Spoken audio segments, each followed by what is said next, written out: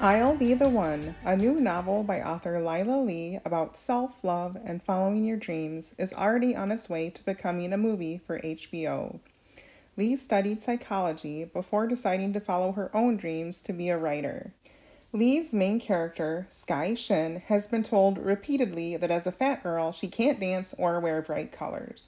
But that negativity doesn't stop her from joining an international reality TV competition with a goal of becoming the first plus size K pop star. K pop is the soundtrack to Lee's life, and she's even created a Spotify playlist to accompany the novel.